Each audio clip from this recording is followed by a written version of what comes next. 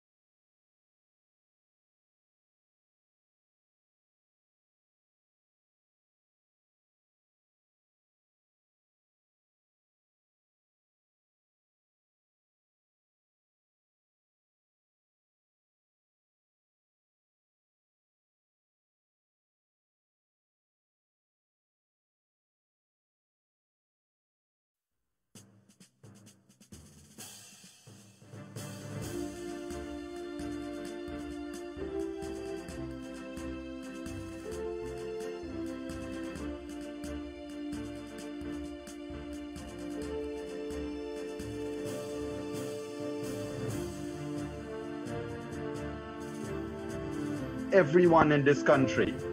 Tonight we have Capt.Gerry Gouveia, we have Mr. Nicholas Gouveia, and we have Mr. Timothy Jonas, who have been invited here not necessarily as president of the Private Sector Commission and the Georgetown Chamber of Commerce or as the chairman of ANUG, but we have invited Mr. Gouveia and Mr. Gouveia as lead of their observer teams for this last 33 days, and Mr. Timothy Jonas as an attorney at law, as we look at Lowenfield's reports, what's contained therein, and what does it bode? How does it place Guyana going into this new week? Ladies and gentlemen, before I hand you over to Mr. Gerry Gouveia, who I'm going to ask to make the opening comment, I want to share this with all of you.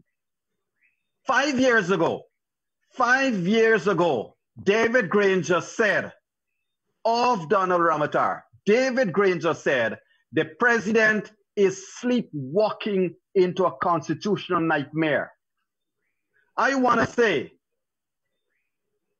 knowing Granger 5 years later, he was probably talking about himself, because he has walked himself and walked this country into one constitutional nightmare after the other. From 2018 to now, we have had every kind of nonsense thrown at us as a country. We have had Patterson thrown in our face as chairman of GCOM. We have had over and over his disagreement with the Chief Justice, the no confidence motion. Patterson came, Patterson employed Lowenfield, Patterson employed Myers, Patterson set up the commission well. And today, this is the result of all of that.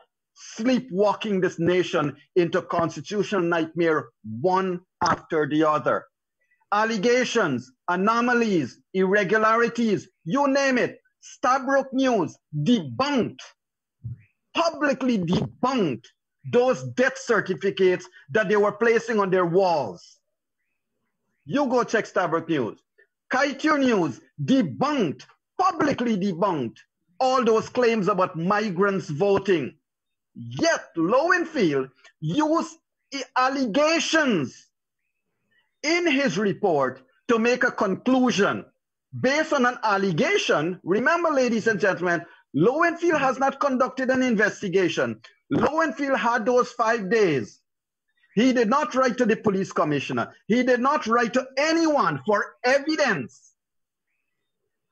He listened to allegations and he wrote a report being judge, jury, and he wants to be the executioner for elections 2020. So today we need to analyze this a little bit more. What has Mr. Lowenfield done? And Lowenfield has now put Mingo to rest. Now you have a bigger one, and that is Mr. Keith Lowenfield. So ladies and gentlemen, I want to talk about this Lowenfield's report. What are the implications? And this week, I promise you, this coming week, starting tonight, tomorrow night and onwards, we are going to hit every nail. We are going to tack on to everything that has happened and that will be happening to ensure that you form part of the Truth Brigade, because those in government obviously have divorced themselves from truth. Mr. Gerry Gouveia, I'm sorry, but at this stage, sir, you are the head of a business organization, private sector commission. My comments may not be to your liking, because my comments may place you in a particular position, because as a businessman, you may want to ensure that your perspectives are well centered. Nevertheless, they are what they are, sir. As an independent commentator, as a social commentator, those are my views.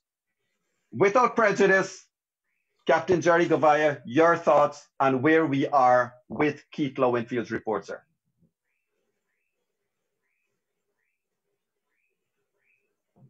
Muted. Volume, you're muted. Captain, you're muted. Yes. I would say that Keith Lowenfield report was the most atrocious and ridiculous bunch of lies and untruths I've ever seen. But I want to say this to you, Yog, that, you know, there's actually a book written by a scholar, I think his name is Eric Cheeseman, and it's called How to Rig an Election and Not Get Caught.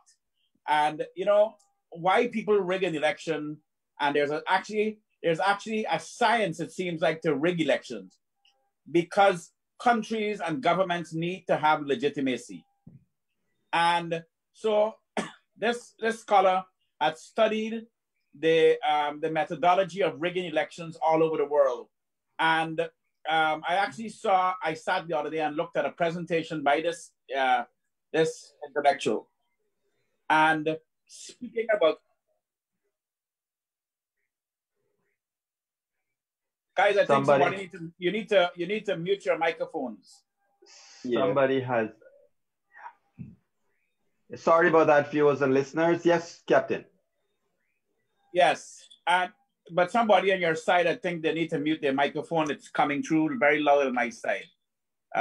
Anyway, Nicholas, I think you need to mute your and somebody else. Anyway, that's fine. But I was making the point, Yog, that you need legitimacy. Guyana cannot stand alone as a country. We can't stand alone financially, and we certainly can't stand alone from a position of national security. And I just want to make this point before we go further. You know, I was on a program yesterday where we were discussing the issue with Venezuela. Director General Carl Greenidge he did a wonderful presentation on the dilemma we face with Venezuela and what is happening before the World Court. And I made the point to them that if we do not understand that Guyana will never, ever, not in the next 2 or 3 decades, be ever ready in a position to confront an assault by Venezuela or aggression by Venezuela, military to military.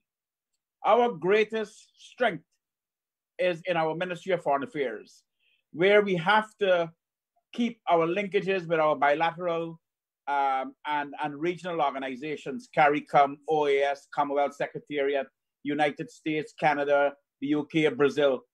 And those relationships are based on a government being legitimate. So you need legitimacy. You need legitimacy for international aid. You need for financial assistance for development. And for anybody to attempt to steal the elections in the way we saw it happen on March 3rd and 4th and 5th, it is the most childish and foolish attempt to rig an election so transparently in front of the whole world, in front of every streaming camera, in front of every international ambassador in the Western world, including the Indian ambassador who was there. So the point I'm making is, and then you look at this Lowenfield fiasco, what Lowenfield is attempting to do. I mean, what Lowenfield is doing is making Mingo look like a saint. What Lowenfield just did with this report, or what he's attempting to do, it is so atrocious that he's attempting to disenfranchise 285,000 Guyanese that voted, that took the time to vote in election day. An election, Yog, that we observed. I was the leader, I was the head of the local observer team, that we had approximately 600 or 700 Guyanese deployed all over Guyana. And then there was another 250 foreign observers from every corner of the globe, from the Commonwealth Secretary, the OAS, the European Union, CARICOM. And every single one of them, Yog, without exception, including the chairman of GCOM, including David Granger himself, that pronounced on the quality of the elections afterwards, how credible it was. Fair, it was free, it was transparent, and it was credible. And we spent, I am saying 8 billion. Somebody told me today it was more like $15 billion that we spent. And to hear Lowenfield, who was the CEO, then tell the nation that he took our $15 billion and flushed it down a toilet because he presided over the most incompetent election in the history of Guyana. And he's thrown not only himself, but he's thrown all of the GCOM staff, under the bus for their level of if what he's saying is true, for their level of incompetence and stupidity and childish, foolish, juvenile behavior, that they were sitting there and allow dead people to vote and allow migrants to vote. Yog, I am sickened that our country could be held and hijacked at a ransom like this. And there's so many people who are prepared to defend this atrocity. Well, Gerry, I'm going to come back to you just now, because one of the other things we need to do is to assess, analyze David Granger's statements that he would have made most recently. And based on when you read between the lines, they just don't care about what others think, and all of it, whatever threats there may be, whether it's sanctions, whether it's expulsion from international communities. At this stage, at least they're showing that they just don't care. Whether it's a sanctimonious side that is being played up or not, it's something we have to assess. Nick, if the government says you are a businessman, you had a business entity, you have also been observing this recount. If a government said they care not about what anybody else thinks about them, they care not for expulsion, they don't care what goes through your mind, sir? That's, it's a very scary thought, because everything, the modern business environment depends on countries having relationships with each other, right? Just take the financial system. Our ability to trade with other nations depends on a financial system that is interlinked with the US and then to the rest of the world. If you want to send a payment to anybody else outside the borders, Guyana, you're more than likely paying a bank locally here with cash.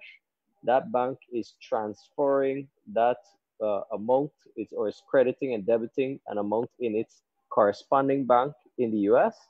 And then that US bank is debiting and crediting a corresponding bank somewhere else in the world. Just starting with there, because you could see how much havoc would have been wreaked on our financial system with AML. Now, when you start to go, in January to March, the amount of interest that was shown from foreign direct investors who want to place capital here, who want to create jobs for all Guyanese of all ethnicities across the country in varying projects, was tremendous. But this elections process, I have met with a number of them, and they all were kind of telling me, well, we'll hold off on investing again, or we'll look at it a little bit later. There are other countries competing for capital. So if we decide to go the route that we want to go and be isolated, this is something, Captain, a lot of people of a certain age can tell us. We've been down this route. I've heard stories about the Elastic 15 and when it was hard to trade with other nations because we had foreign exchange controls in place. And you had to get licenses to import almost everything because you were trying to control the amount of foreign exchange that was being used. So we've tried this before and it ended badly. But Nick, here is another challenge to your point there. The government obviously feels they got a lot of oil, and they have this false notion that all of that oil wealth will be available to them. Granger said today or yesterday, whenever he said it, that he is running on what? Not empty, but running low in terms of finances. And nobody there asked him, who put us here? Who eat up all of the money, all of the reserves, all the gold and foreign reserves that we had in 2015? Who did it, Mr. Granger? So Nick, is it that these people think that you have reserves and you're still going to get some gold out of the bushes and you get the oil, and so we don't need anybody else? But you see, the thing is, all of that relies on external partners. Canada is our biggest trading partner because we export a lot of gold here, raw, to Canada for further processing, right? We will be exporting our oil to other partners, to refiners across the world. So being part of the international community in this day and age is important. If look at Venezuela, Venezuela has confirmed 300 billion barrels. Put it in perspective, we have 8. They have 300 billion barrels of proven reserves of oil. And they don't have medicines on the shelves. And we have Venezuelan migrants coming from Caracas to here because they feel that here will be better. Thank you. So, Tim, I want to come to you because we need to get back to the consequences. Well, not consequences. This Lowenfield's report, Tim, and the early assertions I made that Lowenfield took anomalies and took allegations and made a conclusion with it. Over to you, Mr. Attorney at Law. Well, the order by GCOM contemplated that Mingo was to do 2 things. He was to tabulate the recount, the statement of recount. It's a mathematical procedure. There's no discretion there. You add it up, which he did. And his tabulation showed what I think the whole country has known since March, that the PPP has won the elections by about 6,000 votes and is about 15,000 votes ahead of ANUG. So there's absolutely no doubt on statements of recount who the winner of the election is, who got the most votes. The second thing that Lowenfield was required to do under the order was to give a summary of the observation statements. Now, a summary is a condensation. It is an abridgment of, you make something more concise. You don't change it, you don't comment on it, you don't give your opinion as to its quality, you don't add to it, you make it smaller than it is. That's what a summary is. So what Mr. Lowenfield should have done is he should have abridged it. He should have informed that these many comments were made, a total of this many allegations were made, involving a total of this many alleged dead people and this many alleged. He didn't do any of that. What he did is he took it on himself to consult with what other sources of information he decided externally to GCOM's records. He then took it upon himself to decide on the veracity of those sources of information.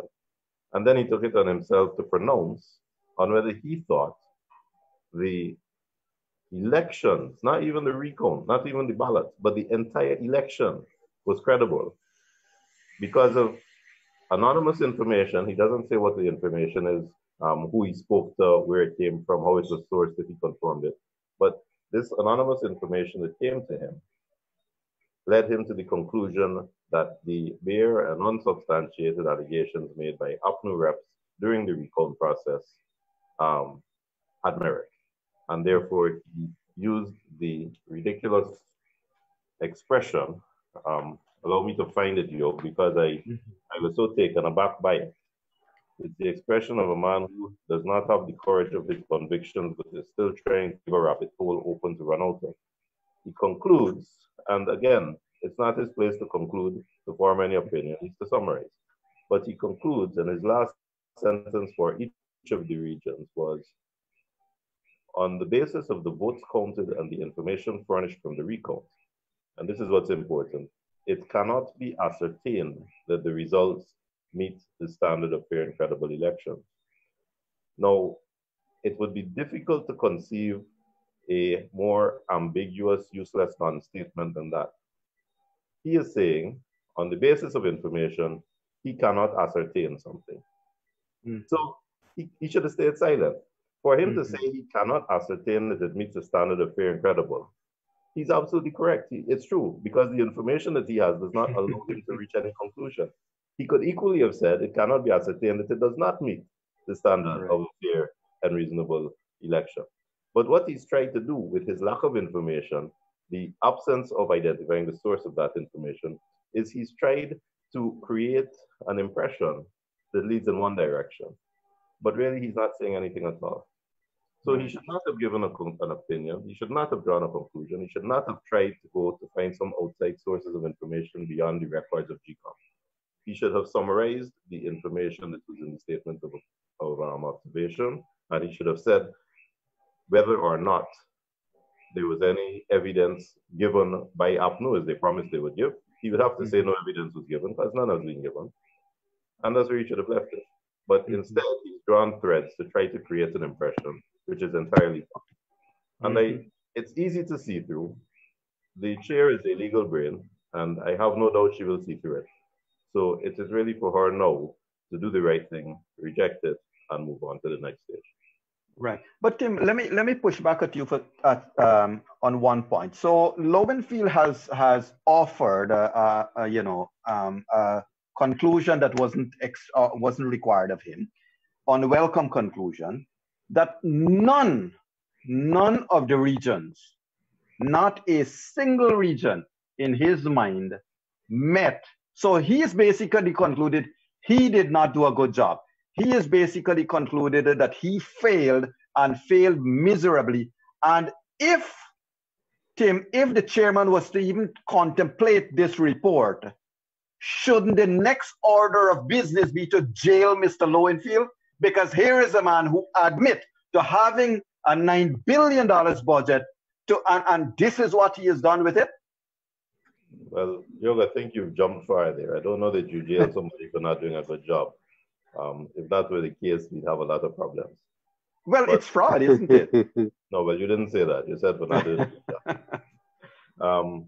But I think that some conclusions can be drawn from this pretended report that Mr. Lowenfield is trying to put in. He is trying to achieve the impossible. You see, a question we have to ask is, given this new approach by APNU with the complicity of GCOM, that the elections were bad, all the GCOM employees were fraudulent, all the APNU observers were fraudulent, all the PPP observers were fraudulent, everybody was fraudulent. And by being fraudulent, they managed to skim 6 or maybe 7 votes in each of 2,000 places of poll, because that is the story. That is what's trying to be sold. If that is the case, then where do we go from here? They say a new election, but who does the new election? The same GCOM that and when? completely compromised in every single place of poll, each of its several hundred officers. Is it run by Mingo? Is it run by Lowenfield? The same people who supervise and oversaw this entire colossal corruption of a process. Who pays for it? When is it done? Who's the interim government? You see, they're trying to achieve the impossible. It cannot happen. And this is why I'm so taken aback that this is trying to be peddled as some kind of plausible approach. Not just that we lied to you once when we told you we won. The whole country knows we lied to you. Or your own most ardent supporters know that you were lied. Your leaders lied to you. Your leaders said they won and did not show their SOPs. And here on these statements of recount, they lied.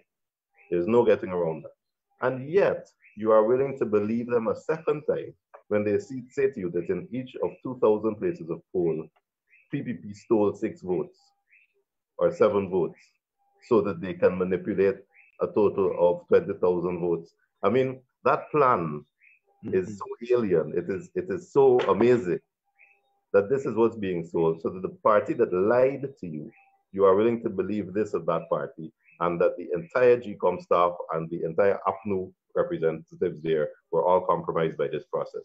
That's what they're trying to believe. Correct. Well, in addition to that, I just want to share this with viewers and listeners. By saying what Lowenfield said, it means the following, among many things. Headmistresses, headmasters, school teachers, public servants, you are the people who have been manning these polling booths and polling stations. You were the polling clerks. You were returning officers. You were the persons that GCOM employed. And today GCOM has said you were all fraudulent in the conduct of your duties. Ladies and gentlemen, I called on all POs and polling clerks and returning officers all across this country. If you never had a cause to speak up, now is the time, because Lowenfield has called all of you dishonest, has said you have all created a fraudulent election. Headmasters, headmistresses, all of you, school teachers that were involved in these elections. Today, all of the women that were there, Mr. Lowenfield has insulted all of you. All of the men that were there, Mr. Lowenfield has called all of you thieves. You forgot one group. This is what? Yes, go on. You forgot one group. The ANUG representatives who were present in each of those places of poll. Thank you. Thank you. Indeed. So, ladies and gentlemen, I want to call on this country. I repeat, rise up, speak out. When a list was sent from the police commissioner of police to GCOM, it is citizens that spoke out, that showed that that list was a lie. When Mr. What's his name start posting death certificates on this wall, on his wall, it is citizens like you that stood up and speak out. Please speak up. Don't allow yourselves to be called thieves and fraudsters by Mr. Lowenfield. Stand up for your name and your family name, because, Captain, I want to come to you at the end of this election. Well, not at the end. I want to ask for a list of all the agents and all the returning officers and all of the clerks and everybody. I want to know who these people are that were in every polling station that put us in this spot according to Mr. Lowenfield. And that we have to publicize and make sure, name and shame those who have put us where we are. Gerry, I want to come to you as a person who was dealt with head of many organizations, Captain Gouveia. Mr. Granger, in my own humble view, in his most recent press meeting, he said some words that I believe is tantamount to pushing the GCOM chairman in a particular direction. It seems like Mr. Granger has reached the place in his mind where this election must be annulled so that he could enjoy, he and his cohorts could enjoy a good life while the rest of us can be under Lowenfield's spell. Mr. Gouveia, you have been an observer of these elections. You have also been a staunch supporter of Madam Claudette Singh. Sir, speak now. Let me hear of your opinion of what the chairman will do in the next 24 to 48 hours. The right thing. She will do the right and legal thing. And what seems to be unfortunate, Yog, is that every person that spoke out on the side of the rule of law, that spoke out on the side of democracy, on the side of what is right, have come in for blistering personal attacks by agents, unfortunately, of the APNU. And very shortly, I imagine that, because I don't see how the CARICOM report could be anything short of a pronouncement on what is legal and right, and I certainly can't see the chairperson of GCOM doing anything else. She's an officer of the court, and she has no other option other than to follow the rule of law. And if what we've seen in the last 2 or 3 weeks happened, then we could see an avalanche of personal attacks also coming on you, on me. I see a lot of attacks on Tim. I could not believe that somehow people said Tim was racial, and so on. But I expect that the chairperson of GCOM will continue to do the right thing. And I want to remind people that Claudette Singh, former Justice Claudette Singh, is an officer of the court, and she very, very early on the 4th of March, she did say she was going to do a recount. And she kept her word. Yog. And when we went into that convention center, the private sector, the local observers went there every day. In all 10 and then all 12 of the stations, we had representatives every day from 7:30 in the morning to 7:30 at night. And it was the most efficient, well-run, transparent. Every ballot that came out of that box went under blue light to authenticate that the ballot was for real, and there was no bogus ballots, and there was no box that was open where all these allegations that you had more votes in the box that was on an OLE. That is a lie. Every single box met the criteria of transparency and credibility. All of the boxes, every single one of them. There was no box that had more votes than on the OLE. There was no stuffing in all boxes. And Yog, I want to say that the reason why the chairperson of GCOM will rule correctly is because she, like me, like many other people, like all of the international community, every single person in the international community and all the observers, we all know this, that the Guyana elections, it's impossible for any political party to interfere or tamper with the electoral system. And I want to come to that. It's impossible for any person to vote twice. It's impossible for anybody to vote for somebody else, particularly because of the checks and balances in the polling station. And so the only way any political party could interfere in the process is by having agents of your party embedded in GCOM. And then you also have to now be able to corrupt all of the other party agents. And as far as I know, we had in every station, we had APNU and PPP agents, and then we had agents of the smaller parties, and we had 5 members of GCOM staff.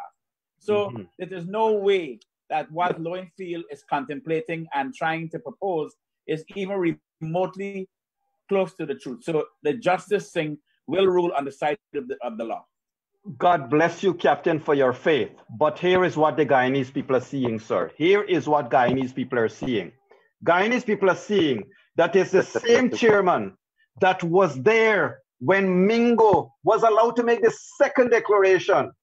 Guyanese are seeing that the same chairman is there, knowing that Lowenfield used Mingo's numbers to make a report to the GCOM to the commission. The same chairman has seen and watched watched or not watched Lowenfield in operation for the past 30 odd days.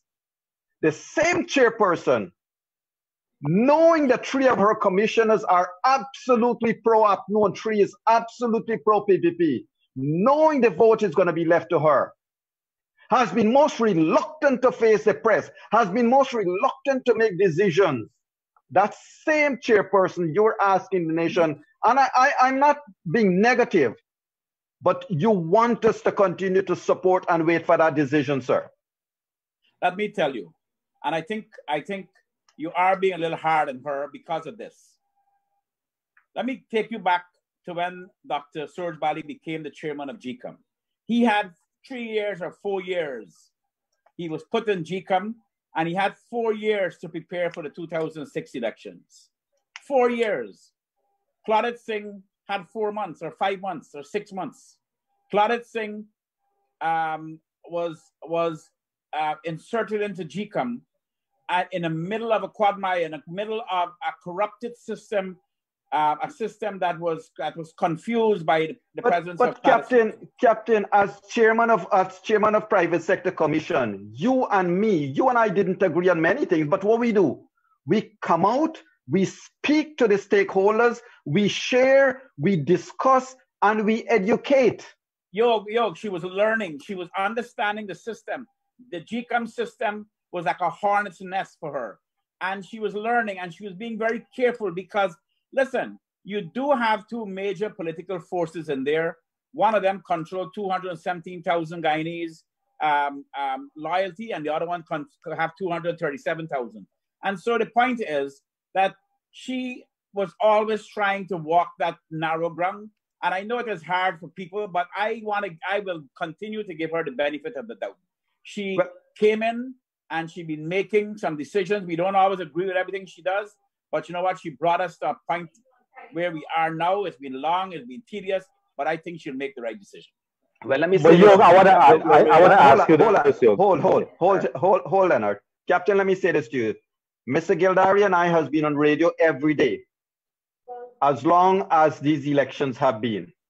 And if it's one thing, I want to remind this population and to remind the chairman, if these words get to her ears, that we have stood by her. We have stood and we have always said that ultimately the chairman will do the right thing. My only concern, Captain, is at what cost to this nation? Because yesterday, for Mr. Granger, or was it today, to say the things he said, and Tim, I'm going to throw this at you after Leonard Gildarie, because Mr. Granger has basically, in my mind, alluded to a number of things. And one possibility is that whatever, as long as it is not an APNU win, they're not prepared to accept these results. And I want to ask you about that, but over to Mr. Gildarie. Thank you very much, Jay. I want to just point out 2 things before I ask Tim a question.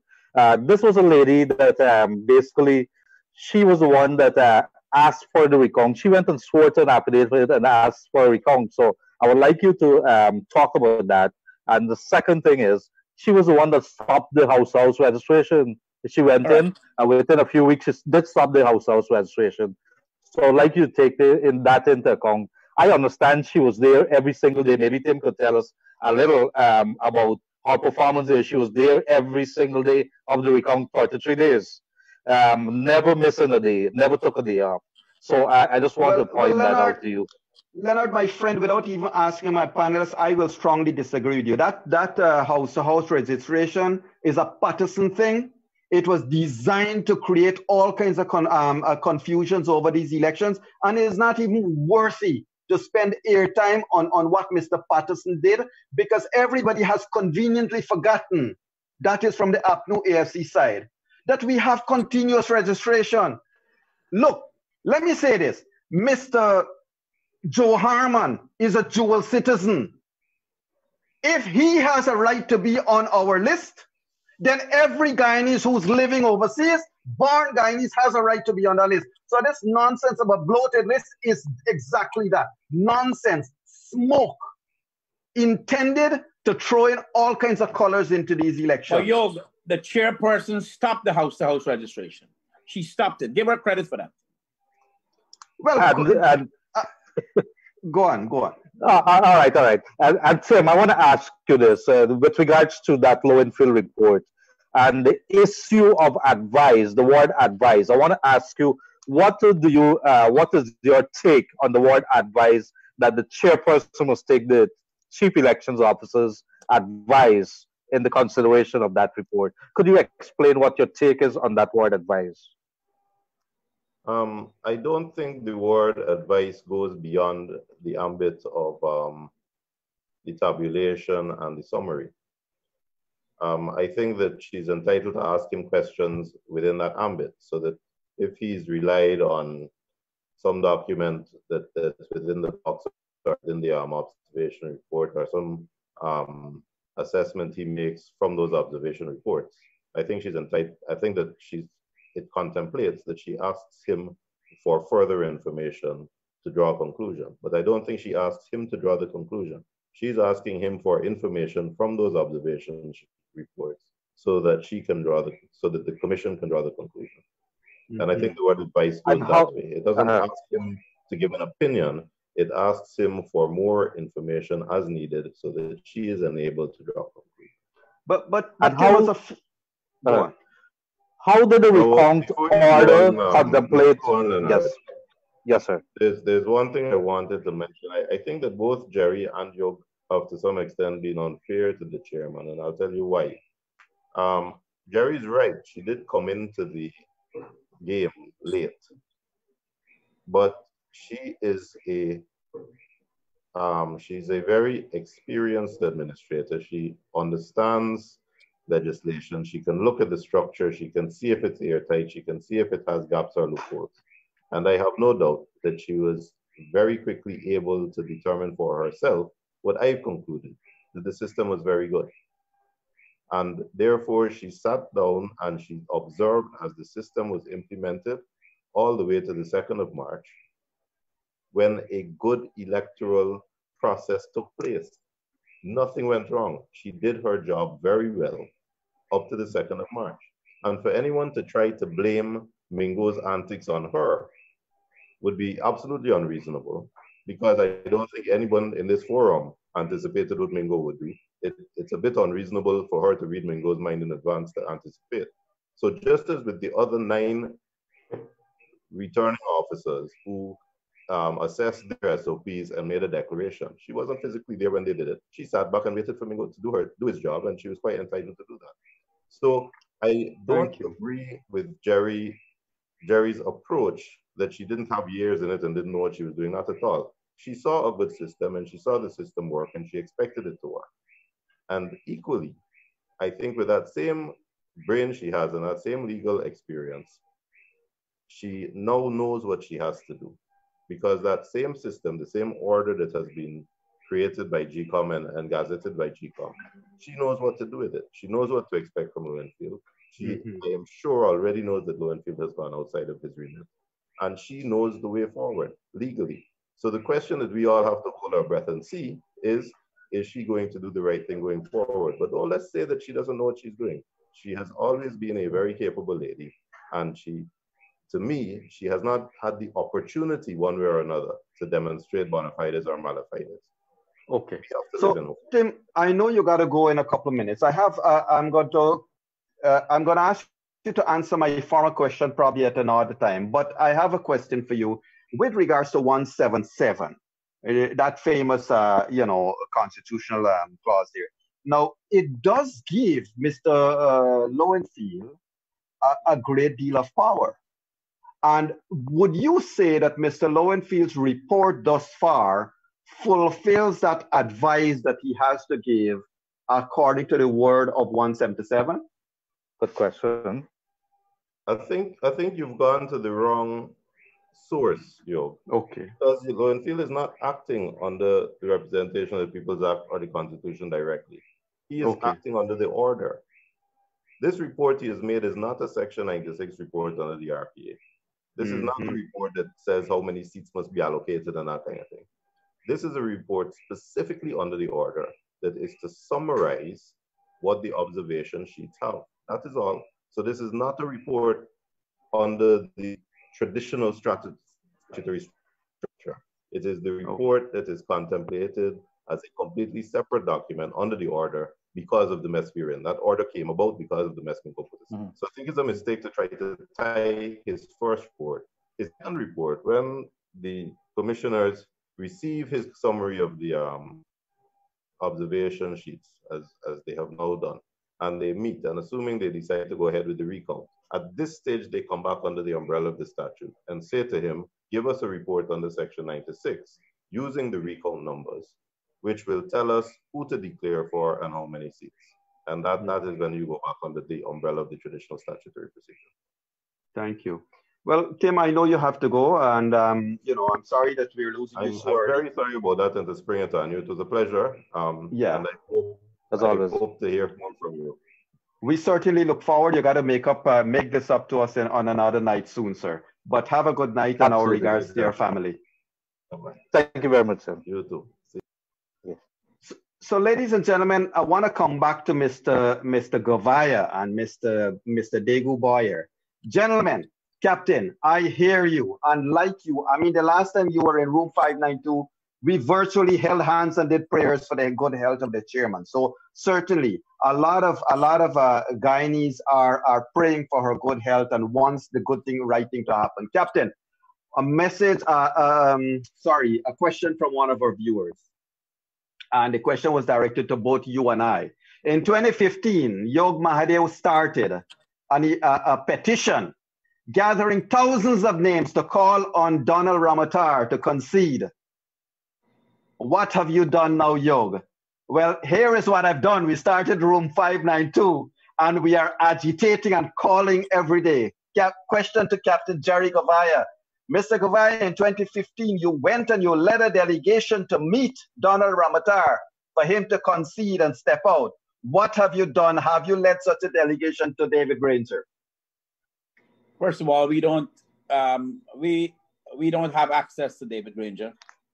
And in 2015, the delegation was led by the chairman of the Private Sector Commission at the time, Ramesh Prasad, who was a very, very, very articulate young man. And he did walk into President Ramotar's office with a delegation which I was part of.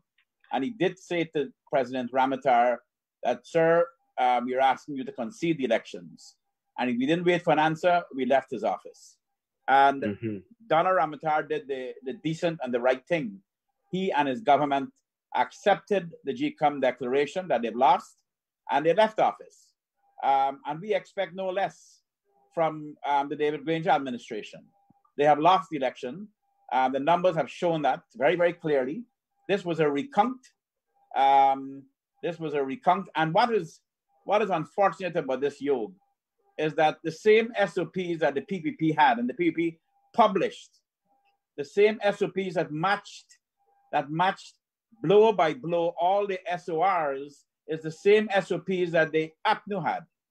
And the fact that ANUG would have had those SOPs from about the 3rd of March, and they would have done the same addition that was done in March by the PPP, they would have done the same addition we did now for the recount.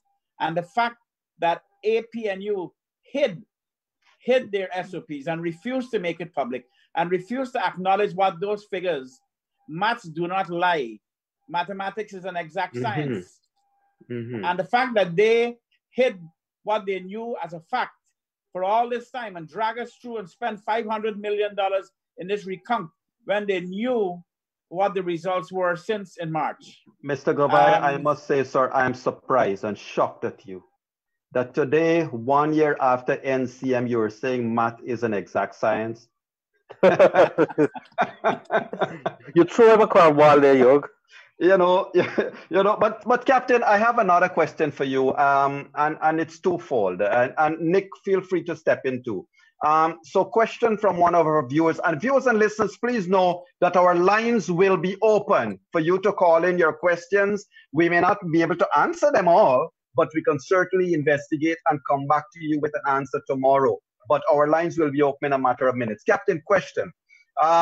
The house to house, the court was the body that effectively stopped the house to house registration when it said you cannot remove persons from the list. So it was not the chairman.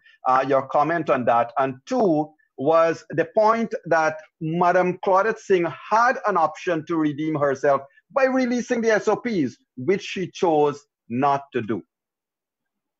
She did not, because when she agreed on the recount, the recount was going. I know that the SOPs, if she had released the SOPs, then it was going, and it would have probably made things easier. But the fact that she agreed, and President and David Granger and Barrett Jagdeo agreed on the recount, I think that is where she wanted to be. She wanted to concentrate her efforts.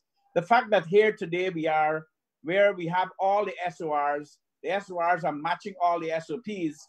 I would say we need to move forward on that issue, but certainly the fact that APNU have not released their SOPs, it casts a very dark shadow on them, because it demonstrated a level of divorce from the truth.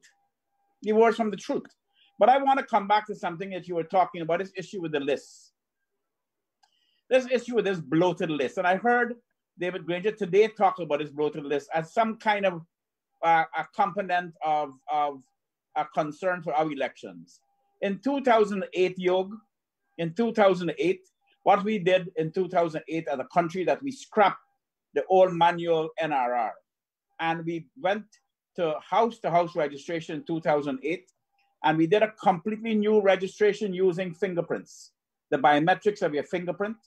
And we did a complete new house-to-house registration. And then immediately after that, we started the continuous cycles of registration, where we were registering 14-year-olds in their schools. And the minute they become 18, and we bought this new software. I think the whole thing cost about $600,000 US. And we bought this new software that the minute you become 18, you're kicked over to the voter list and so on. So we developed a world-class secure NRR in 2008. And it was updated. It was a very dynamic list that was being updated every time you had a continuous cycles of registration. So there are about 1.5, 1.6 million Guyanese living in the world today. 750 living here, another 750 living all over the world. Those people over the last 10 years have been coming home on holidays. They've been registering. A lot of the pilots and loggers and miners and Amerindians who are moving all the time finally had an opportunity to register. So there was absolutely no problem with the voters list, with the entire NR. And more particularly, because of the security of that voters list, you could never have one person appearing twice in the list, because fingerprints don't lie. A face may look familiar, but the fingerprints don't lie. And so this list is the most secure list we've ever had. The first time we used this list, Yog, was in 2011. Then we used it in 2015. We used it in the 2016 local government, and then 18 local government, and then we used it in the 2020 election. And this list is the most secure and more sophisticated list in the history of Guyana. So this issue of a bloated list is absolute nonsense. You were right about that. Well, indeed. And Captain, I would want you to come back on a future program with probably Mr. Chris Ram in particular. And I want to talk about this list from an analytical perspective, and also in response to the gentleman who made a presentation on this thing about it, Mr. Stanley Ming. I'm sorry. Apologies to Mr. Ming. Nick, I certainly feel, Nick, that Mr. Gerry Gouveia is being very diplomatic. Nick, couldn't GCOM do the right thing by releasing their SOPs? Yeah, and we have precedent set by that. I think we talked about that last time when the PSC had visited GCOM both in 11 and 15 and asked them and were presented with copies of GCOM's SOPs to answer queries made by APNU in those days, in 11 and 15, to solve the protests that were going on at that time. APNU, when they liked the private sector commission, they had asked the private sector commission to help or intervene, and they did. So the thing is that, a lot of this could have been solved had GCOM released its SOPs before. And even now, because one of the things that we're finding challenging is the narrative is that the elections aren't credible. There is, and they can't, they can't even get the narrative straight because they're not sure if they're saying it's fraud or these presiding officers just missed it, but the PPP are perpetrating fraud. But if you go back to their SOPs, right? So you go back to GCOM's SOPs, it'll show that both major parties signed off in almost all of the 2,339 ballot polling stations. So you can't now come after your agents have agreed and said, look, there have been no material issues here that we refuse to sign off these SOPs, and then say, well, there was material fraud. So we're saying the whole nation, because at least half of the voting population got together on some secret platform that they know each other to communicate with, and they decided that they're going to impersonate each other or dead people. I don't know if they went to the Repentir, start taking names off the tombstones, and went and vote. I mean, at what point do we call madness madness? Well, let me tell you something. Let me tell you something, because the ridiculousness, the rubbish, the trash, I shared this with Mr. Gildarie 2 weeks ago. There is a term, Jerry, that is called fraudulence. Fraudulence. The action or quality of cheating, lying, or deceiving someone. We have had 5 years of fraudulence. They have been so smooth at it. So now, when the Kool-Aid is being shared out, it's easy for people to drink. And I want to share, I know that this is being harsh, but sometimes that's what truth is. Truth is sometimes being harsh. Here is what? Here is a Kool-Aid. Samuel Legge says, Jerry, you're being foolish. People die and people migrate. So we don't we need to have the list updated? Sir, if you didn't listen, don't comment. Because the list is a live list. It is consistently and constantly updated. That's why it's named by the term we use to describe our list, that it's updated consistently, it's updated constantly, so you need to get your facts right. Now, fraudulence. SOPs were not released by GCOM. But here is how the plot even thickens. Granger single-handedly appointed Patterson. This election, Jerry, the die was cast years ago. Granger said to the Chief Justice, you have your views, I have mine, and I will appoint Patterson. Patterson appointed Keith Lowenfield. Patterson appointed Myers. So for them to now say PPP or somebody else did something to GCOM, it's absolutely, I was going to say gerrymandering, but I don't want to go to that. I'm sorry, Captain. You call my name again here. It's absolutely ridiculous. Look, the truth is, those who are interested in assessing, analyzing, and seeing what's happening, you could go back to a couple of years and start connecting the dots. And I'm going to put a political thing to you now, my co-host, Mr. Leonard Gildarie. Oh my. Mr. Gildarie, 4 years ago, the Ministry of Presidency budget moved from 5.8 billion to 12 billion. Let me repeat. Ministry of Presidency budget moved from 5.8 to 12 billion. You know what the citizens of this country have seen, sir? Green fence, green walls, green this, green that. I don't know how much the fence cost, but I certainly hope that the Auditor General can release the report of what a fence is. So, Leonard, when this government changes, should they spend money to repaint those walls and fences? It's going to be red now. I don't think the Guyana people is going to tolerate that. But let me ask you a question. There is, and this is the three gentlemen there, and I come back to Claudette Singh. do you believe that she's in a very good place at the moment? Because regardless what she says tomorrow or Tuesday, she is going to be hated by one side or liked by the other side. Um, do you believe that there's going to be a long line of people lining up to become chairman after this? I No, would love the answer. Gildarie, let me just say this to you. The people, when she make the right decision, the whole world is going to be on her side. The United States, Canada, the UK, the European Union, the Commonwealth, the OAS, CARICOM, the Carter Center, the entire local observer teams. She is going to be on the right side, making the right decision. And the only people who will hate her are the people who are trying to steal the elections. But that hate comes at a high cost, Gerry. Do you remember? I don't want to call the gentleman's name, but do you remember a couple of years ago, was it the general secretary of a particular party was beaten when he entered into the party headquarters because he went there with some negative news? I heard about that situation, yes. Well, there are videos circulating.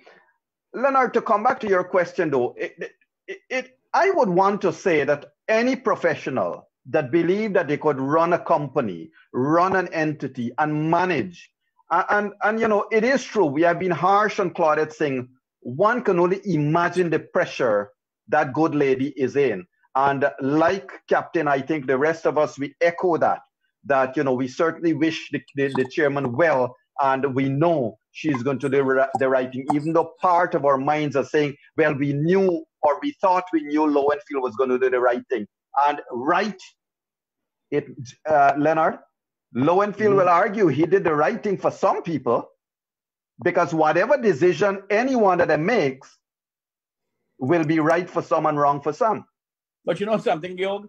I read somewhere, somebody was saying, listen, the whole world, the whole Western world, all the observers, they were all condemning GCOM with the Mingo fraud, but nobody is commenting and ridiculing this new fraud of all of these dead people. And I made the point, wake up and smell the roses. Nobody believes it.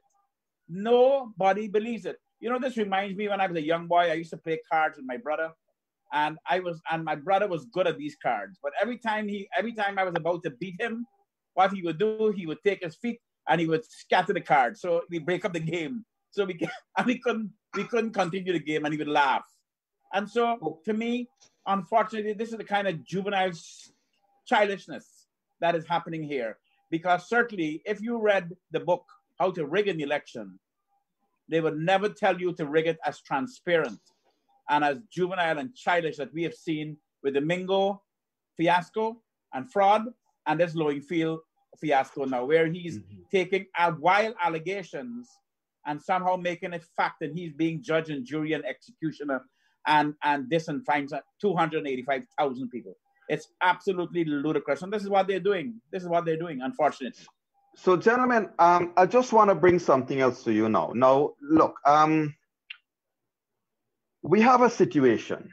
If APNU AFC is saying that they expect the chairman to declare these elections null and void, and everybody else except APNU AFC is saying that that is not a possibility under the law, there is therefore a likelihood that they themselves will say, well, we cannot accept these elections.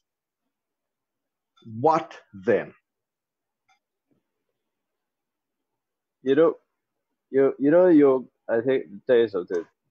A lot of people have been positive that we're going to have street protests and a lot of upheaval if that happens. But I'll tell you something.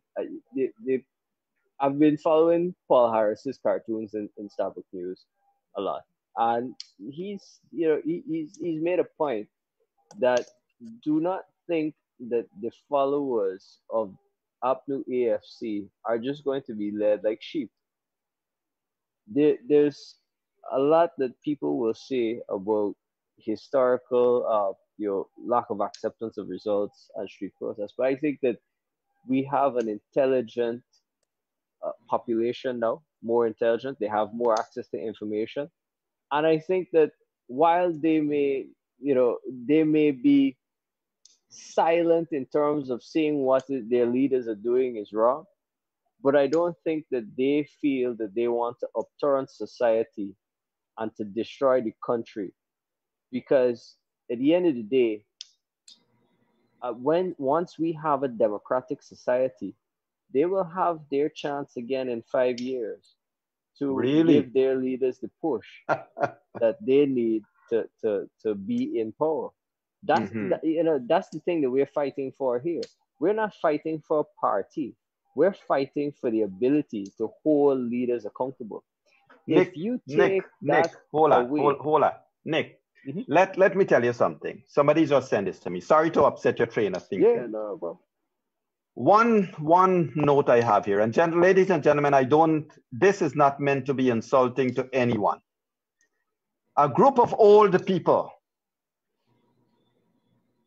wants to hold on to power because they know it's now or never. A group of old people wants to hold on to power, I'm reading to you here, because they know there's no coming back. A group of old people wants to hold on to power because this is it. Nick, what do you say to that? I agree that there are a few who are trying to really bend reality to hold on to power. And when we were going into the Ashman's building, and the narrative was fresh that the PPP rigged the elections, and look at all the PPP election agents in the building. And we came outside as observers out to that Ashman's building. You saw APNU AFC supporters gathered together in the hundreds outside of the Ashman's building. Outside of the recount center, when it was more clear that they had not won, you saw maybe 3, 4, 5 maximum.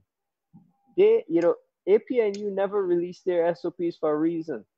And their actual supporters were kept in the dark about what the real truth of the outcome of the election was. The recount has now dispelled that. So it has indeed left it now to just a group of old men and old people trying to hold on to power for power's sake. And the reason they have to do it so badly and they try to rig the election in such a transparent manner is because they did not give to their base in government what they had promised and what they should have. So their base decided that they weren't happy. That's what an election does. I also want to bring this to you that, I've been hearing this narrative about race, and I want to make it very clear to you that both of these parties ran very, very, very impressive campaigns. I have seen campaigns where there was sea of green and yellow, and I've seen campaigns where there were a sea of red, but only the color. But in terms of the people, there were a complete mixture of Guyanese of all walks of life, all shades and colors. And in the PPP, you have an entire cadre of Afro-Guyanese in the PPP at the moment. You have a whole set of Indo-Guyanese in the PNC APNU camp at the moment. And so this elections was fought on issues. This election was not fought on race. And so this is not, and we want to make that very clear. This elections was about issues, and the Guyanese people voted on the issue and they chose the PPP. This is no longer, we don't know. We know exactly who the Guyanese people choose, and the Guyanese people chose the PPP because they got the more votes. And these elections were not fraudulent. They were not rigged, at least during election day. The only fraud that happened was is on the Mingo. And now we are seeing this attempt here by Lowenfield. But this elections was fair and free and transparent and was not based on race. Captain, just before we open the lines, and ladies and gentlemen, as soon as Captain finished answering this question, we are going to open the lines for a couple of minutes. Captain, Mr. Granger, in his most recent speech, interaction with the media, he made some statements that alluded to a possibility of a certain type of rule, a certain type of government, if these elections were annulled. Let me ask this to you, sir, as a former member of the armed services in this country. Knowing that the APNU AFC government has in its direct employment a lot of former army personnel, is this a disguised call to persons within the army and to persons within the employment of the government? Well, I don't remember Guyana declaring a state of emergency in my lifetime. I don't remember. And I would say that if these elections were, and when it is declared as it legally should be, if the president, if the government refuses to leave office and attempt to cloak that in a state of emergency, that would be a very sad day for Guyana. And Guyana really then becomes a pariah state. And then we also, President Granger, who's still the president at the moment, would go down in history. He and all his people and his family, and they will be remembered in a very dark in a very dark cloud overhead Guyana. And so that would be a dark day for Guyana if he ever does that. I hope that, you know, he campaigned under the banner of honesty and decency and integrity. And I hope that when the time comes, he leads this nation and he leads this party with honesty, integrity, and decency. Okay, and thank you for that. And let me just respond to Jason McDonald. Sir, stop trying to plant racism in the comments column. We do not welcome your negative comments about race. In fact, Mr. Jason McDonald, please assess, for example, a new and united party, TCI, TNM, PPPC. Please assess these parties for their racial mix and racial balance. And if you don't like what we are saying, you don't have to listen, sir. Ladies and gentlemen, we are going to open our lines for your calls, and your calls can be directed to the head of the local observer teams. Gerry, Captain, and Nick, I'm sorry I didn't tell you we're going to do this, but you know, you have stepped into room 592, and so you got to expect the unexpected. But Yog, you know, you made a good point that this is not about the PPP and the PNC. This is about the PNC, APNU, and everybody else, including all those small parties. They are really a mixture of all our races. They're a reflection of Guyana. And so this is not about the PPP and the PNC anymore.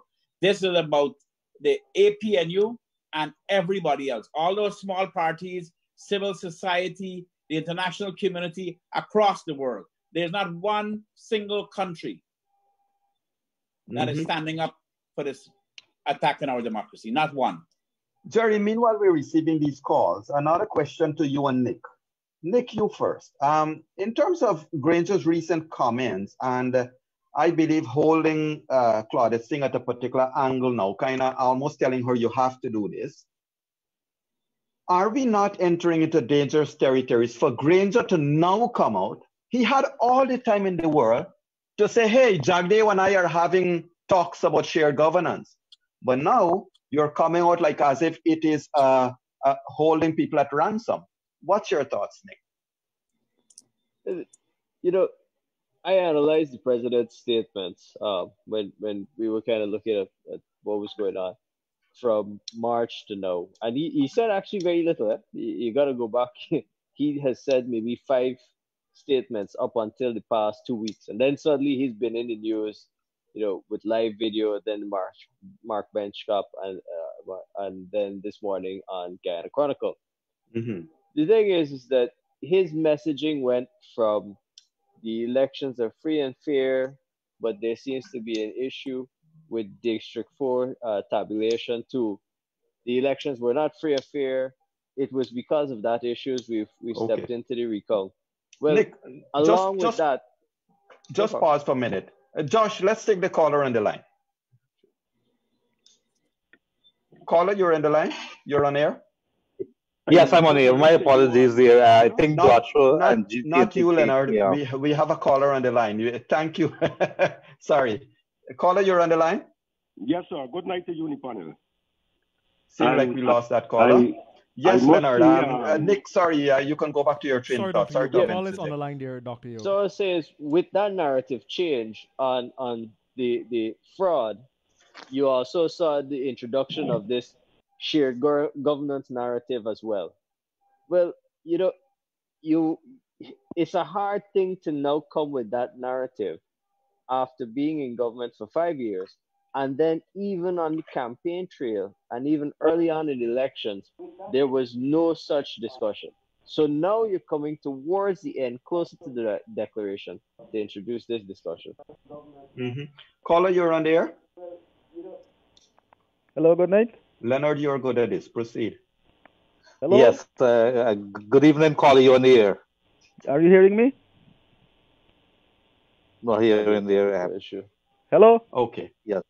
All right. But I want to ask you, is Gerry and Nick still in the air? I want to ask them, what are the plans of the private sector to, let's assume this situation goes south, or let's assume that the GCOM decided that it's not going to accept the result, the recount results, but rather go in a different direction. What are the plans by the private sector to handle that situation or not handle it?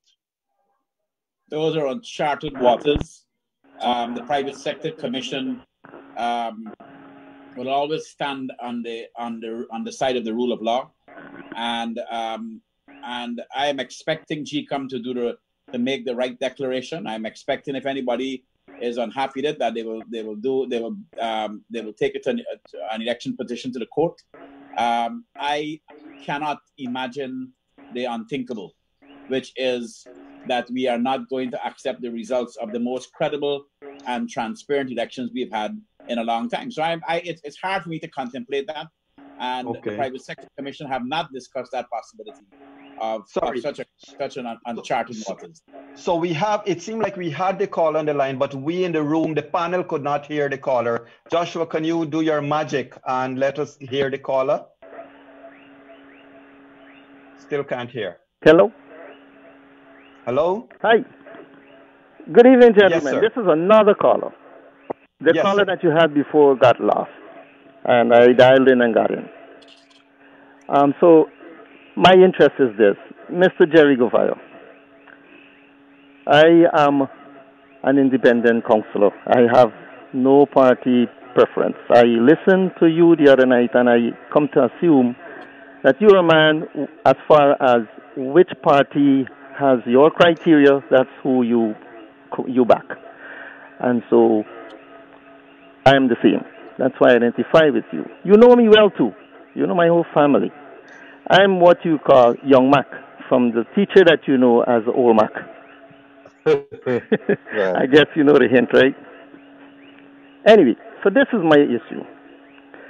Now, Mr. Granger has been constantly saying that there's a 4-pronged procedure to the decision, to the final declaration, which is the final number 4. And so we're at number 3, where Mr. Lowenfield has given his summation of the elections. And one of the things about his summation is that ANUG has more votes than the PPP. Last night, I kind of agree with Mr. Yog Mahadeo when he used the quote, "They have all the ducks in line." We all know what that means. Now, using that phrase and the count that Mr. Lowenfield gave out to the chairman and now the chairwoman, and now her job is to announce that count. If she were to do like Mr. Granger is saying in his constant speeches, that we have all the ducks in line, so to speak, or we know what we're doing, as is the record. Suppose she were to announce what Lowenfield has declared to her. My problem is what is going to happen after that. I just heard Gerry say he can't understand and he would not imagine what's going to happen. But I would really like to get an answer, because this thing is frightening, very frightening to me. So, Gerry, this is Oren McDougall. I guess you knew that. That's my problem. Sorry, I didn't Can hear you what the address person me? said. It doesn't matter, just the question itself. Yo, could you, because it was a little bit in the background, what is it that's exacting? Just a question. In summary, the person is asking that suppose the chairman proceeds to take Lowenfield's line. What are the consequences, or what's to happen next? You know, we have to allow GCOM to do their work, and I agree with that. And at this time, when the chairman rules, the political parties, not certainly the observers, but all we stand by our observation. But in terms of what the political parties will do, depending on how the chairman of GCOM rules, that is a political issue. The local observers will only observe, and we will write our reports, which will go international, which will go to the like we did in the first instance. We will then let the whole world know what our opinion. But we are not part of that game. So basically, we are now telling everyone, let's just wait. We are now like Mr. Granger. Let's wait on the chairman and see what she says. However, Captain, let me throw this back at you. The president has come out saying, well, he's adopted and embraced all of Harman's attacks on different heads of states and former heads of state and so forth. By doing that, hasn't the president therefore, in a way, announced to this country that whatever the CARICOM Observer Mission said now, we're not going to accept it because they have said things that we don't. That is not true. That is not true. The president, up to today, the president confirmed his regard and respect for CARICOM. The president commit to giving due respect and regard to the CARICOM Observer's report, and so I expect the president to stand by his word that the CARICOM Observer's report will be respected and will be taken into account, and we all will respect it. So Lowenfield got one view, but like the president said, CARICOM is not just an outside observer, but they have been embedded in the law in the gazetted order, and so CARICOM views are now part of this of where we are going, and he commit. The only thing I find very strange with the president, with David Granger, is he continue to ignore the fact, like he said today, some one of the reporters asked him about his SOPs, and he said they said if you never saw the SOPs, why did you say you win? Why did you go to a party to celebrate your victory? He said he didn't, he saw a spreadsheet. And so, well, I would like to talk about the issue of respect there, because two things. I saw Commissioner Says Gunraj in a Facebook page about a couple hours ago. A meeting of GCOM is scheduled for tomorrow to discuss the CEO's report. I'm not yet in possession of the CARICOM report or any information thereon. Why I raise the issue of respect? Because today something happened that had me very disturbed. The president had an engagement with the media, and you want to hear something shocking? Do I need to say it, or you guys know about that? No, tell us. Well, today, the Starbuck News and the Kaiser News and the Newsroom and other independent media were not invited. Oh, really? So who was the people asking him questions? Why are you asking me, Gerry? I'm just telling you what the reporters reported to the senior management of Kaiser News. So when you talk about respect and things like that, I could tell you that it's not a very nice thing, and I think that's the height of disrespect. Okay, so that's new one. Thank you for raising that. I really thought when I heard. Let's face facts. I saw the interview and I did not know. I really thought that the president had invited our mainstream media, and I heard questions coming from the floor. What Larry just said was shocking. But let me tell you something more shocking. You want to hear this? And as we're talking, because these are the things when we talk about the mature society, we're talking about the oil, billions of barrels of oil out there. We're talking about moving this country into another thing. We having people like yourself and Nick Boyer and Yog Mahadeo, myself, never radio, but I'm forced to go into radio right now. But guess what, Gerry? at this point in time when we talk about moving this country to another country, and you're not even inviting the newspapers who are independent, Starbuck News and Kaiser News, the biggest newspaper in Guyana, and you're not inviting them. We have invited the Yog Mahadeo and myself over and over. We pick up the phone every single day and call the coalition for them to come. Why? So Leonard, we have a call on the line. Caller, go ahead. Okay, we lost it. So Leonard, to your point, I don't know if Jerry wants, but let me just say this quickly. Mr. Abel, I'm glad to see you online, sir. I wish to announce to the country an invitation. Repeat what I asked you 2 weeks ago. Come in room 592 and let's talk. Don't let Abel say to our knows that the radio is there. Do not stay on the front. So Mr. Abel, don't do that. Nonsense. Come here and do that. Come to room 592 and talk, and let's have an open discussion. And bring your SOPs when you come. Try come on to the radio and let us talk in a mature manner. Do not do that. Correct. And bring your SOPs when you come too. So yes, Leonard, I'm surprised. I mean, you it is very upsetting, Yoga. It's very, very upsetting. When we talk about respect, I have a lot of regards for the president. Go ahead. I believe that he wanted to do the right thing. Go ahead with the call. Hello? Yes, you on the air, sir. Go ahead. You on the air, sir. Go ahead. Okay. I think we would have lost that one. Yeah. Josh, you would need to look at the volumes, because if the viewers and listeners are hearing but we are not, then we wouldn't know.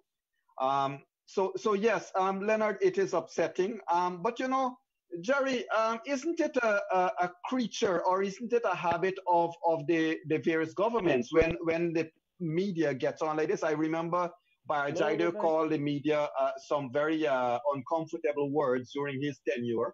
And now Granger has not even acknowledged the existence of the independent media. The media is exceptionally important for our country and for the world, and we must respect the media, and we must allow the media to do their work. And anyone that is obstructing or restricting the media, you know, Yog, I remember when I went to the convention center and in the first day, and I saw where they had the media, I was so appalled. I was furious that we could disrespect our media corps the way we did outside. That we locked them outside the gate and put them in a tent in the grass. I mean, it was just completely disrespectful. I have to agree with Gildarie. And I've never seen him so agitated like I seen him a moment ago. So no, because you know why, Captain, when you have young reporters come in there, you tell them this is one of the best career to follow. And they come back and ask you, you know, we're saying this thing here. Did you receive any invitation in your email today? And I went and checked the email and I can't find anything. And I don't know, and I'm seeing it. So we have invited the president officially to come on the program. Well, there's a long list of other people who are ahead of who are in the line with you. And then you go 2 times and go to Mark Ben's Cup. I mean, you see that. And then the reporters come to you, young reporters in the media now, and you tell them this is one of the best things that you could ever do with your life. And then you have to explain to them. Go ahead, caller, you're on the air. Hello, go ahead, caller, you're on the air. Hello? Yes, good evening. Good night, good night. Good night, sir, you're on the air. Go ahead. Are you hearing me? Yes, we're hearing you.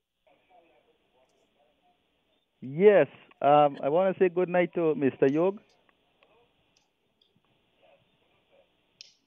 Hello? Yes, we hear you. Go ahead, sir. Make a point. Yes. Good night to all of you. Good night. I don't really have a question to ask, but something that is really, really very clear, and I can't understand why the APNU AFC government can't see this. For example,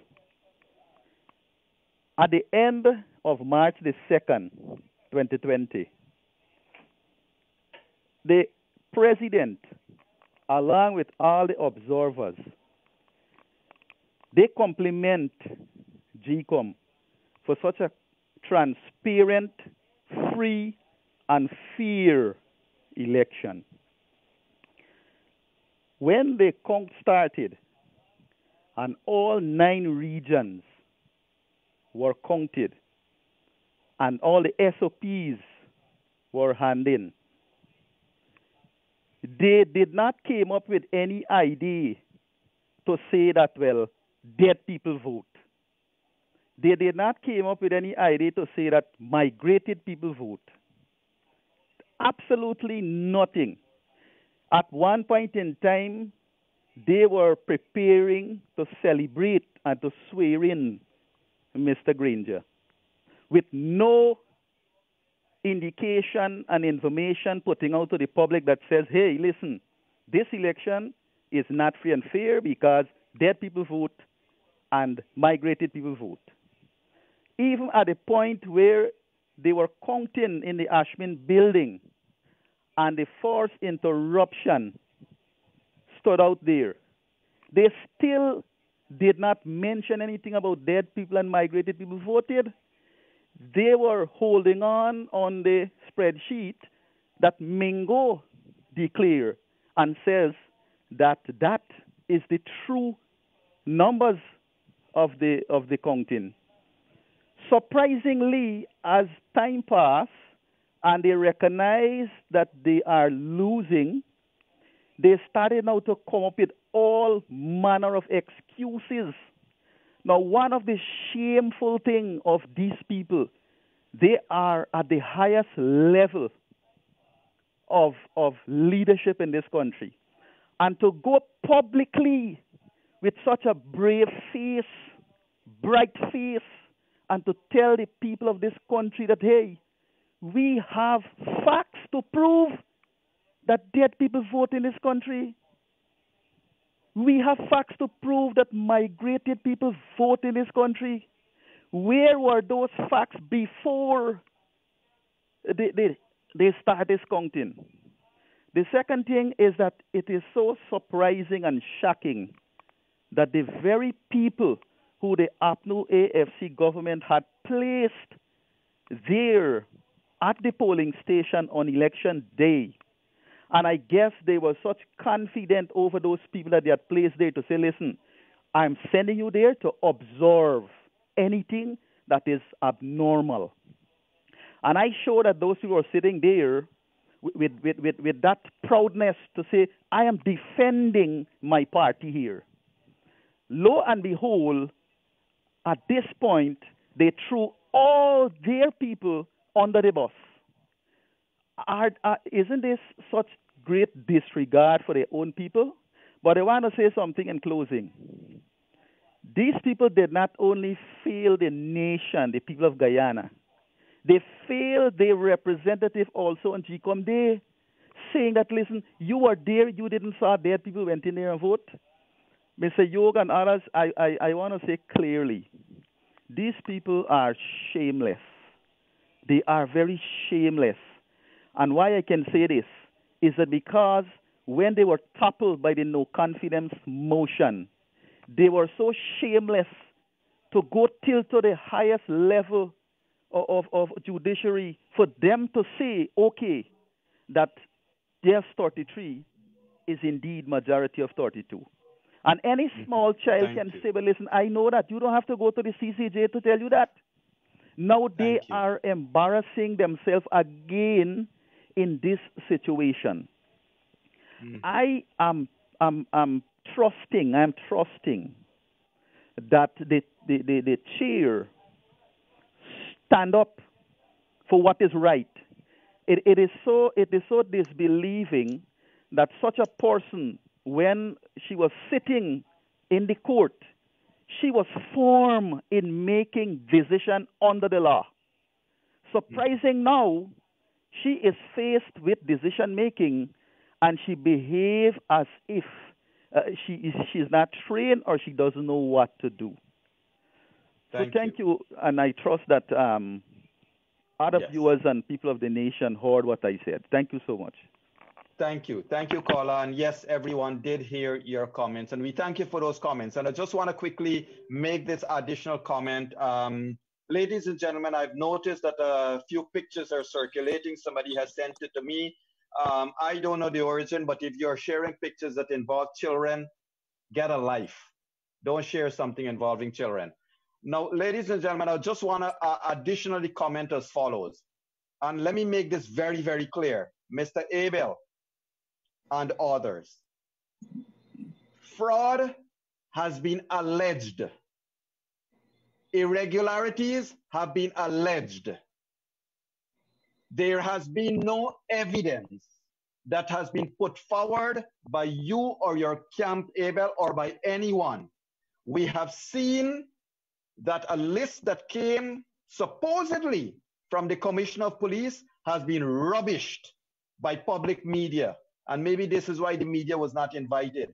We have seen all your death certificates has been rubbished by another independent media house. So to call an allegation as evidence means not only we have a problem with mathematics in this country, we also have a problem with English in this country. Ladies and gentlemen, we have to allow ourselves, as Oren Gordon said two weeks ago on this show, use our brains. We are logical people. This is not Jonestown time where we are being fed any kinds of things. Let us use our brains. We can all think. Finally, I'm going to say this. Mr. Granger, everybody's forgetting that Granger is the head of his list. He cannot say that he has not seen the SOPs. He is the head of his list. He is the presidential candidate. And the presidential candidate in any normal country, in any normal human and humane party, would have all the information at his fingertips. So that is absolutely unacceptable if he is to say that he also fell for that thing of spreadsheet to bedsheet, because it means something is really wrong with this picture if Mr. Granger is going to say he only saw a spreadsheet. You're the head of your list, man. Take control of your party. I'm sorry, Leonard. Yes. Sorry, I have a call in the line. Yes. Good evening, caller. Good evening, you're on the air. Hi, good night to everyone. Good night, sir. In relation with all the that has transpired over the period, Could you speak up a little, caller? Could you speak up a little? You getting me clear? Yes. Good. Yes. With all that has transpired over the period, I was part of the election team as a worker. I have been working with elections since 2006. And forgive your country, your service is one of the best somebody can do.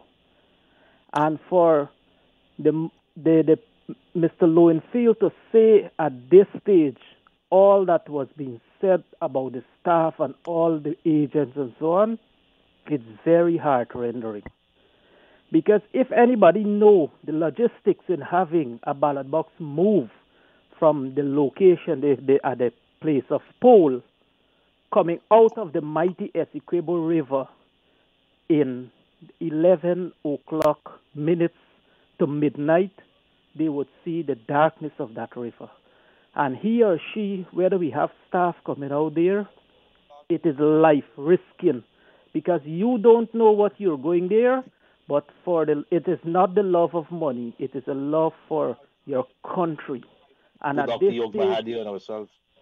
And at this stage now, we are hearing all that has been transpired. You're hearing that we accommodated impersonation, we accommodated persons without proper documents, but all those are out completely, because it tells us that all the training that we had were futile.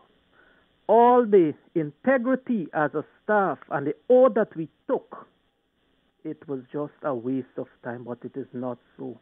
The persons who are clamoring, they should have looked at the agents as well, and I can guarantee we did what we had to do, and it was in the integrity of this nation that we see the right for everyone as Guyanese. Good night. Good night, and thank you, sir. Thank you for your call. Thank you very much. Captain Nick, any comments?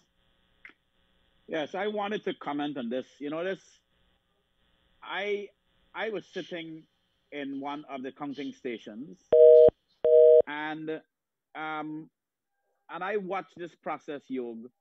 It was so clean and transparent, well organized, structured, and they as they open the Right. ballot box and they check the ballots and they check with the blue light to make sure the ballots were had the security features. Everything was great, and then at the end of it, the young boy representing the APNU he pulled out a list, and everybody in the room seemed to have been expecting him to do that, and he started to call out these serial numbers. And then sometimes out of 100, they might say two of them were ticked. So I didn't know what is it that they were talking about. And then he said, well, those were migrants or those were. And I said, well, if you're claiming that, could we see the tick? Could we please see the tick? And they said, no, we can't see the tick. And so the observer said, but we are here to observe. And if you are saying there's a tick against a dead person name or against a person name who is not in Guyana, could we please see the tick against the serial number? And they actually refused to show us a tick. So how could we, as observers, listen to this foolishness that you're saying that dead people voted and people migrants voted and there were ticks against their name, and you refuse to allow the observers to see the tick? It was crazy. Did they give a reason why they refused? No, it was just blunt refusal. Right. So, Captain, was this brought No. to the Commission's attention? Yes, the matter went all the way up. I believe it went to Lowenfield, and the message came back down that no. And the private sector actually put it in their reports. Okay. We have one more caller, and this will be probably our last caller for the night. Caller, go ahead. Caller, good evening. Okay. So, yeah, let's close off our calls tonight. I'm sorry, tomorrow at 1:30, Mr. Gildarie and yours truly will be on air, and we will be taking your calls early, and Mr. Gildarie will speak more to that. Captain, I want to come back to you and Nick for your closing comments, but I need to say a few things first, because perspectives are always very important. Ladies and gentlemen, I am seeing, and we are all seeing, a lot of smoke being blown in the air, and I wish to address some of them. This thing about the bloated list, that has been put to bed many times. But if persons chose to just listen to the political spin, then so be it. We can't convince you, but you need to listen to pragmatic approaches and pragmatic discussions on these things. It is said by some of the APNU AFC persons that things like ID cards and observation reports and tabulations, all kinds of allegations are being made, yet not one bit of evidence. Now, Mr. Lowenfield has prepared a report in which he has undertaken to be, well, undertaken is a bad word, but in this case, probably apt. He is undertaken to be judge, jury, executioner, and undertaker for these elections 2020. Ladies and gentlemen, I wish to remind you all, by Mr. Lowenfield writing what he did, he has called all of you, polling agents, polling clerks, returning officers, deputy officers, all of you who manned your polling stations, Mr. Lowenfield has said you have all allowed fraud to be committed, and you are headmasters and teachers and public servants. So please stand up and speak out. Finally, I want to say this. For too long, we have had smoke being thrown in our face by the politicians. I want to appeal to everyone in this country, regardless of who forms the next government, never again must we allow some of these liars and perpetrators of billion-dollar fraud to be allowed to fool us the way they have done. And to that gentleman who just wrote that PPP employed Mercury and that 34 million, sir, this show is not about PPP. You can go on the PPP channel and ask them about PPP. This is an independent platform, but I will respond to you. It is your party, APNU AFC, that spent $90 million to hire JJ and B LLC. So if you want, you need to listen to perspectives. And ladies and gentlemen, it's been wonderful to chat with you tonight. Nick, your closing thoughts. Well, thank you. So the main thing that I want to focus here is that we had the CEO report, and our observations showed that no one was able to verify if the serial numbers being called out were in fact ticked. In addition to that, the copy of the CEO's report that we received, summarizing the observation, it did not summarize, distill, or do anything except parrot back every serial number that was called out. So in Mr. Lawrencefield's observations, for instance, let's say ballot box XXY, he's saying if APNU called out 82 names, he's listing those 82 names as being called out and marked off. That's not so. What we found were they would come with 82 names, let's say, for a box, and usually it would be 2, maybe 3 that were marked. And again, we have not been able to observe. No party agent, in fact, was able to observe whether that marked list of electors was indeed, those names were marked. So we cannot go then and expect an entire election to be vitiated on hearsay. It's utter madness. Correct. So we cannot expect ourselves to be put into a constitutional crisis on hearsay. Mm-hmm. And those boxes are now locked up and back in the container. This is a matter for an elections petition. We need to have a declaration and move on. I think, more like the other panelists here, we expect the chair to do the right thing, the legal thing, and the order has been very clear. The order was written with very clear language in what it expects the CEO to present to the commission and what the commission to deliberate on. Thank you. Nick, thank you. Just before I ask Capt.Gerry Gouveia to make his closing comments, let me share with you, ladies and gentlemen, certainly GCOM is meeting tomorrow. We have late breaking news that the Observer report, the CARICOM Observer team has completed their report, and it's a matter of time before they release that report, and I'm sure that report will go as for the order to the commission. So a lot of things we know will happen tomorrow. And Captain, I'm going to give you the last word. Therefore, it means I'm going to ask my co-host to kindly tell us what to expect tomorrow at the 1:30 Elections Watch. Well, Leonard. Absolutely, Yog. Thank you very much, Yog. And so tomorrow, 1:30, we're going to be straight with you with the Elections COVID-19 Watch. We're going to be telling you about updates about GCOM's consideration of that report from Kate Lowenfield. We're going to have a couple of analysts on that program. We're going to be opening the lines as usual for persons to call and give their opinion. So it's going to be very hot tomorrow, but it's also a very critical day in the whole scheme of things. When GCOM, I think we're expecting them to close the deliberations, and maybe it could happen tomorrow, Yog. I'm hearing that a declaration could be made as early as tomorrow. So we'll have to keep our fingers crossed and get ready. But tomorrow is going to be a critical day in the whole scheme of things. So Indeed. Get ready. And tomorrow night, room 592. So we're going to be with you the entire day tomorrow to bring you those updates. Thank you. Thank you, Leonard. And indeed, ladies and gentlemen, tomorrow will be probably one of the most important days in Guyana's history. And so stay tuned to Kaicho Radio. We are going to be with you from 1:30 tomorrow until 4. And then room 592, the doors will be open again 7:30 tomorrow evening. I want to remind you all that Guyana's future does not necessarily rest in the hands of Claudette Singh. It rests in your hands and my hands. And whatever decision is made tomorrow, the future rests in how you and I can continue to live like Guyanese brothers and sisters. Captain, final word to you. Yog, I want to address two things. One, today I saw a clip from Asha Kissoon.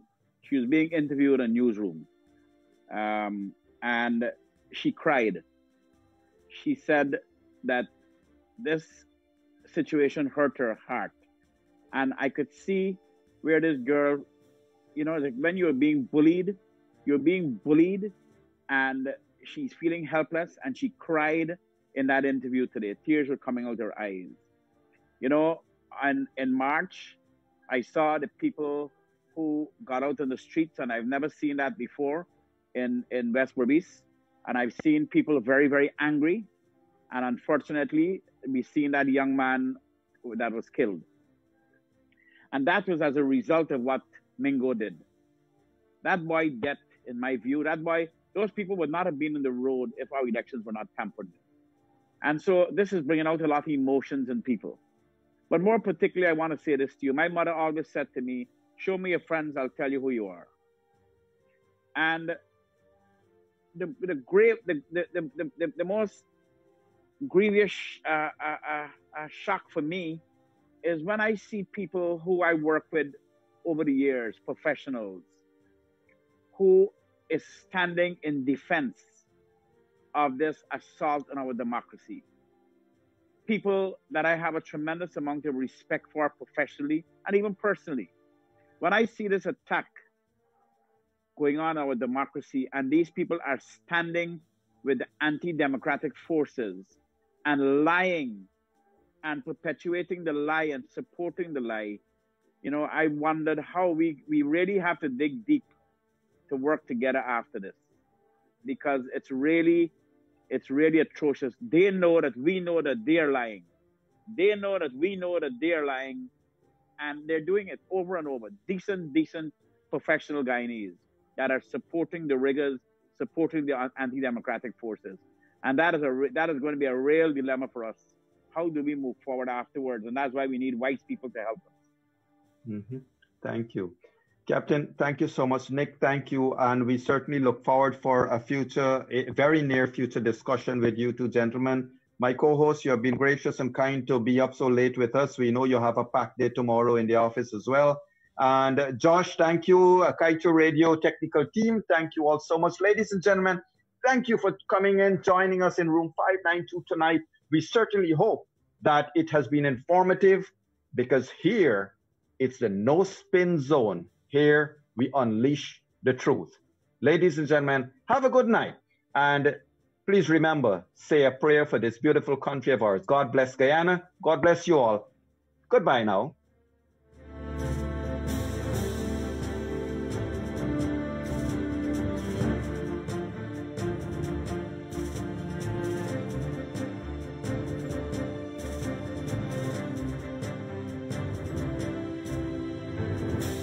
You're listening to a special edition of Room 592 on Kaiju Radio. Kaiju Radio. Covering Guyana from coast to coast. Demerara and Essequibo 99.1 FM. Berbice 99.5 FM. Kaiju Radio.